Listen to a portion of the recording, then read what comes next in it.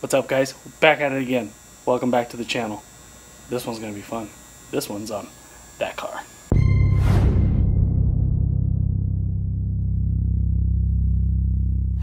Alright, so as you know, I own this MK4 Jetta VR6. It's a 03 6-speed VR6. Today we're doing the first mods on it. I tinted the windows when I first got it.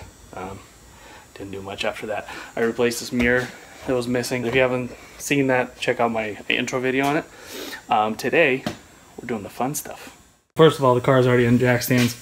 Those ugly wheels that I had when I bought it, those are gone and sold. The new wheels have been on here, but they're over there. Can't see them yet.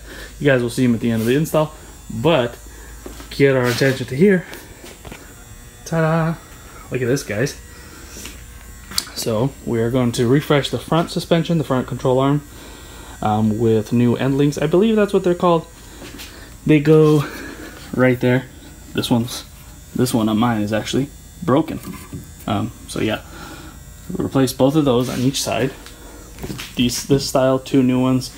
I decided to go with some urethane bushings for the lower control arm, and some new lower ball joints with new hardware as well. Very recommended. And the best part, coilovers. Yes, these are no-name coilovers. You guys got to understand, I got this car super cheap, which is something we'll talk about when the build is all done. So I did not feel like spending $3,000, $4,000, $5,000, $6,000 on coilovers, so I went with these. I got these for really cheap, but again, I will go over the prices and cost of everything when the build is done, and if I can get a year out of these, I'll be more than happy. There's no dampening adjustment or anything like that, but they do have helper springs here, which, as far as I know, I've been around the coilover game for a while, these do help our ride a little better, and you know, you have obviously height adjustability.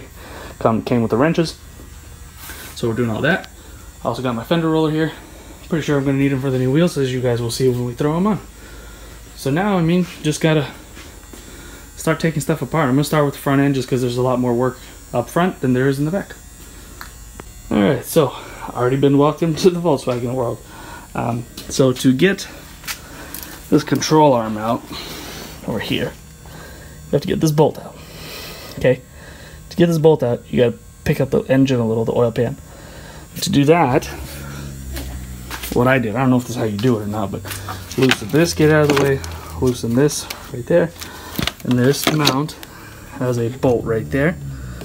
Loosen that, untighten it, I don't know, maybe an inch or something. And then there's another one on this side, right there, that one. So untighten the same thing, both sides about an inch. And then you come under here, and there's this bolt. So the control arms, you see right here, there's this bolt. This is the subframe bolt, one up here, and this one back here. So if you're looking at under here, so this one. So loosen these, same thing, about an inch. Then you can lift up the engine. So those up top loosen so the engine can go up. These ones loosen the subframe so we can go down. So you can get this bolt out of here, which is like one of these right there. So obviously we'd hit the engine, the oil pan. So anyways, but like on all Volkswagens, sorry, one second, like on all Volkswagens, the bolt goes through here, so it goes in there, and inside the subframe is one of these nuts, and they're welded on the inside. Well, this one split without any force, split and became loose. So it's a common issue on these stupid Volkswagens, because I don't even see any tack welds on that. I don't know how that was even on there. Anyways, so to get this out, obviously, because the bolt is now moving, you have to cut the freaking slit in the subframe, bend it down, hold this. I held this with these lock pliers. I managed to, where'd it go? So I managed to get it, you know, holding it like that, and then use the 18 mil to undo it, pop it out. So what I'll do is I'll put a regular nut, I think, or I'll get this one, sand it down to the bare metal, have my buddy come here and weld it at least halfway, you know, like half circle, whatever he can get from under here. Or I'll put a regular nut on there, tighten it, and then go to an exhaust shop when I get exhaust work done and have them tack that nut from here as well, and then I'll beat this back in and I'll have them weld it all around. So all safe and sound. But yeah, how stupid. So to get that, you have to go through all that. That's what I had to do to get this out. So loosen this bolt here, right there, the one in the back over there, drops the subframe about an inch. Don't take them all out. Loosen the ones at the top that I already showed you guys. That lets the motor go up. Then you put a piece of wood, your jack, lift it up. Don't go crazy. Lift it up just enough so you can slide that bolt out. So now that I got that out, yeah, this is the broken link right here that I was talking about. Now I got to do this one, which is on the back of the control arm back here. So it's also 18 mil here, and then you need a ratchet up here, or a wrench and a ratchet. Hold it up here, and then untighten it here. So I'm going to do that, get this out, and then there's the ball joint over here. Loosen that up. This will pop down. So after I do that, I'll get back to you guys. All right, it's out.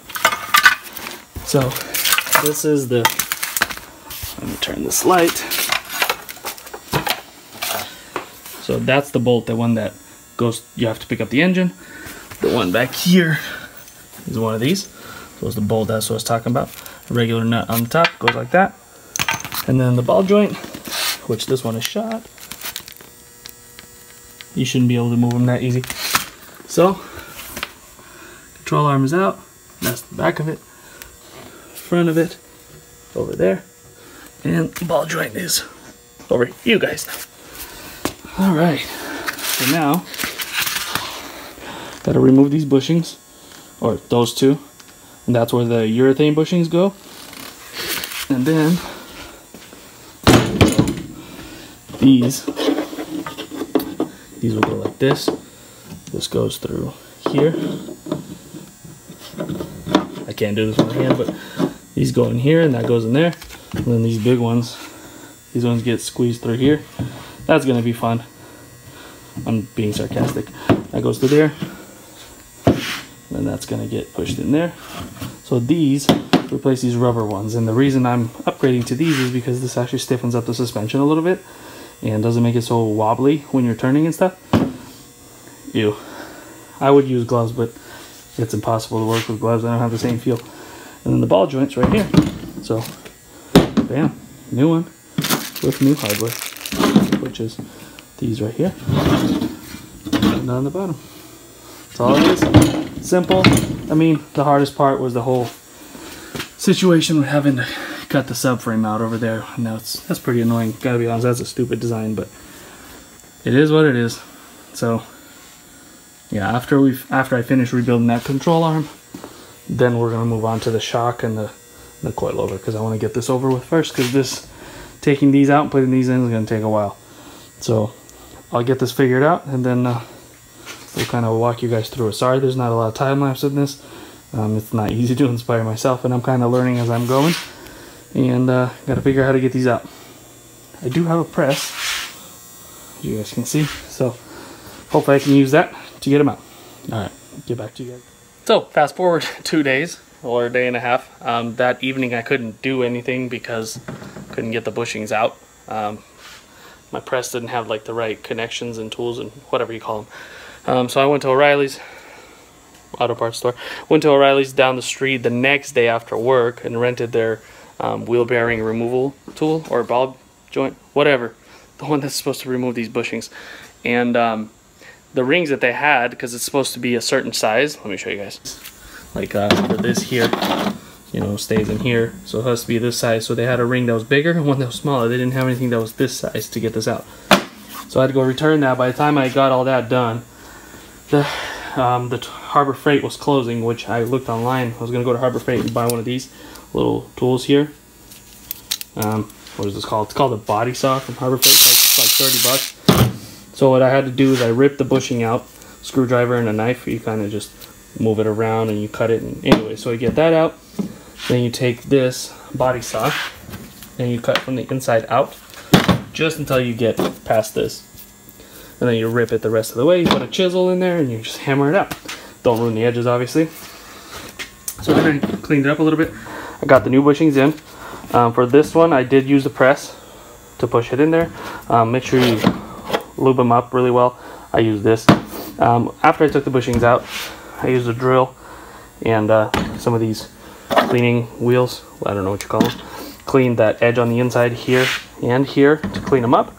Then I wiped them down. I lubed them up with that, the multi-purpose grease, and then you pretty much just pop this in. This one, taking out the old one, I was actually able to get it with a hammer and just I kept tapping it until it came out. This one was a pain in the butt one because of this metal ring. But anyway, so they're both out. New bushings are in. Like I said, lube them up. I lubed up that metal on the inside here. I lubed up the bushing itself, and then when I put the center metal part, I lubed that up as well. And then they go right in. It's in there pretty tight. Got the new ball joint in. It's all the new hardware. I like so the new hardware came with nuts on for the other side, for this side, but I actually used the same one because I like how it has like a triangle sort of situation here, like a bracket almost. So I used the same one, but I put the new ball joint and the new screws on the top, tighten those down. So this control arm technically is done. It's ready to go and go in. So I'm gonna do that now, put it all back in there. Yeah, put it all back in there, put that together, put this link on. Pretty much I was gonna start removing the coilover while I was out here, but can't because I'm gonna show you carefully. If you try to mess with this, the shock to come down and all that, there's a high chance that you're gonna pop this axle out from the transmission, and that's a mess I did not want to deal with, because this obviously moves around and you move back and forth, and if you move it, if you're pressing this down to get that shock out, you're gonna pop that sucker out. So I'm gonna leave that alone. I'm gonna put the control arm back so that way the control arm is holding onto this where the ball joint is underneath, and that way it's just gonna let the top come down, you know, when I get the shock out, but it's not gonna let the bottom come out to get that axle out. So keep that in mind if you're doing this yourself. All right, so I'm gonna get this control arm all back in, and I'll get to you guys after that. Then we're gonna start removing the shock and get the coilover in there. All right, so I already got the control arm all back in there. As you guys can see, it's all bolted in and everything, and I already got the shock out, but there's a shock, there's a coilover. To get it out, you start it, well, you can start up here if you want, but there's a little dust cap that's usually on top of this. Take that off, then you undo, and this sits up here. You'll see that with the nut on it. Undo that. That's what sits up here, right there. That's where. So you take that off because we're going to reuse this stuff for the coilover. Then down here you just remove all your brake lines, and then the big bolt that goes in here in the housing. Sorry, right here. Take that out. And then this was hard, obviously, because it stays in there for how many years, and as you can see, I tapped it with a hammer to make it come down, and it did. I got the shock out. So now, to be able to put that coilover on, we got to remove all this stuff. So I remove these top hats and the little bearing that's under it. So first we need a spring compressor, because you got to compress these springs. If you unbolt that sucker, it'll yeet that way. So let's put a spring compressor on here. And then we'll take all this apart, move it over to here, set the height, well, you know, whatever I think it's going to be, the height, the rate of everything, and we'll go from there. Okay, so after the shock is pushed up in there, you tighten this. You can use an impact gun. You pretty much tighten it till it doesn't move anymore. Don't forget, if you did it the way I did it, don't forget tighten that engine mount over here. This with this bolt thing right there. This reservoir, and then you can throw your dust cap back on top. Mine's like broken, but it still works. So that actually pushes onto the bolt and it holds it. And then also don't forget down here, tighten the main shock bolt. Let me get a better light in here. So don't forget tighten that right there. Your end link, I got my new one on. Put all your brake lines back into the shock, and that's pretty much it. The side's all done. So obviously I lowered the motor back. I tightened the subframe bolts up there, you know, back there and everywhere. And yeah, just go over your bolts again. If you want the torque specs and stuff to this stuff, it's all online. But most of the shock nuts are 45 foot-pounds. And then, yeah, just look online, Google that stuff. There's plenty of DIYs on YouTube. That's why I didn't really just show all this, because, I mean, it's already there. You know, I'm not going to waste your guys' time. So, since this side took so long to do on video, I'm going to do the rest of all four, or all three, the rest of the three of them off video. So since the front is done, felt like at least let me just bust out the rears off camera, because it just, the front took so long I didn't want to film this anymore. But anyways, so the backs were really easy. You just take these two bolts off at the top, and then the one down here, right here, and that'll let it drop a little bit. Then I use a spring compressor to compress the OEM spring, took that out, put this here, put the adjuster collar right there, that bolts down from under here, as you can see. Got that on there, got the new shock. You have to move over the boot and this whole thing, whatever it's called, cover the boot. You have to move all that over to the new shock. You do that, you tighten it at the top, put it back, tighten the bolts. I used the jack down here to kind of press it back up, and man, that's it. And I set the rear locking nut height-wise the same on both sides. And yes, I did do this side as well. Bam. So the backs and that front passenger corner are done. I can't believe how fast the rears went. That's crazy. It literally took maybe half an hour. So all I have left is to do that one corner over there. Boom, and just like that, like 2 days later, the car is done. The new wheels are on, and I'm gonna give you guys some cool shots, and then we'll talk about it after the cool shots. So I hope you enjoy these. Yeah, let's just get to it.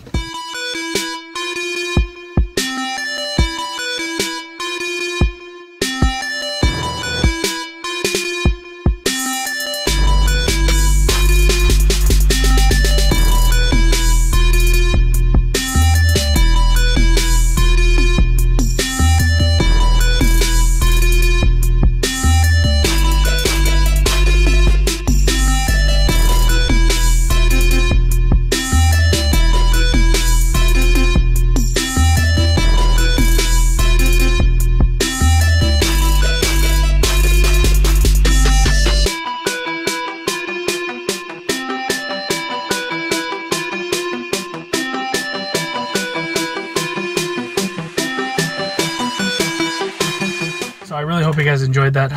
Sorry there wasn't a lot of time lapse in this video, but I just wanted to get this done. It's been a long time waiting. I've had the coilovers and the bushings and the ball joints. I want to say it was before last winter, so like October, November. So I've had them for a while, so it was really just time to get it done, you know what I mean? And yeah, it was a kind of a pain in the butt project, as you guys saw as I talked through it. It was a lot of extra things happened that they happened, but I wasn't expecting to happen to me, obviously, like, you know, nobody does, but they happened, and they made everything go take a lot longer than it actually did. So yeah, I got that done, and the wheels are 19-inch. I know that's kind of wide. They're 19s. I forgot the width of them, but my tires, all of them, it's a square setup, and the tire size is 235, 35, 19 all around. The way you see the wheels sitting right now, I have no spacers or anything like that. I think I'm going to throw maybe a 10 mil on the back just to flesh it out a little more. The front is fine. I'm okay with that. I don't really want to rub. I actually don't rub. I don't rub on anything. I was rubbing on a little corner on the front, but that's because the fender was damaged there. I had like a little indent in the edge of the fender, so I pushed that back out. But no rubbing other than that. This car rides really nice. It's actually really comfortable. I've already been driving it for about 2 days. I've put about 70 miles on it. I've driven on the highway, on the back roads, on bumpy roads, over speed bumps and all that. Like I said, no rubbing, no weird bumping, no weird sounds or anything. It rides nice. You know, I don't know how long it's going to last, but like I said in the beginning of this video, if I can get a year out of these, I'll be happy, because that's a good price. Because the shocks, the OEM shocks and springs in here are just too soft. It's too bubbly. It's not my style of driving. I actually wish these were a little stiffer, but because the way they are, it's actually really comfortable, and I would take this car on road trips. So, you know, hope you guys enjoyed this video. Next is going to be a lot of exterior mods. It does need some mechanical work, but I won't be doing that stuff on videos. I'll kind of mention it to you guys after I get them done, like on whatever I do next. But, and then the interior. This interior is, this thing is stuck. I can't even move this, so I don't, it's broken in here. There's like a pin or something and it's broken. I can't get it out. Kind of sucks. I might have to cut those out. I don't know. I'll have to Google some info, or if any of you guys know, please let me know how I can get this off. I have a new one that's just like it. I just got to figure out how to get this off because it's stuck in there. It's not coming out. The exterior color, the black is growing on me, although I hate black. It's just hard to keep clean and stuff like that, and it really gets annoying to me. The whole car is getting painted 100%. Not getting dipped or wrapped or anything like that. It's getting painted. Who's gonna paint it? I don't know yet. It might be a Mako paint job. I'm sorry, but this car is not worth that much. But it's gonna get painted, fully painted. I'm not sure if I'm keeping it black or I'll change the color. I'm not sure. There's a lot of cool colors out there that I like. Even though my favorite color is red, I already have enough red cars, so I'm not gonna do that. But yeah, other than that, so there's nothing else really right now. Yeah, you know, subscribe, like, share. If you like this, give it a thumbs up. If you have any opinions or comments or whatever, how to get that off, or if you have any questions, comments are down below. Check them out. I mean, not check them out, but let me know what they are, what those questions are. And yeah, I'll throw some more shots here at the end, and I hope you guys like what you see. See you guys in the next one.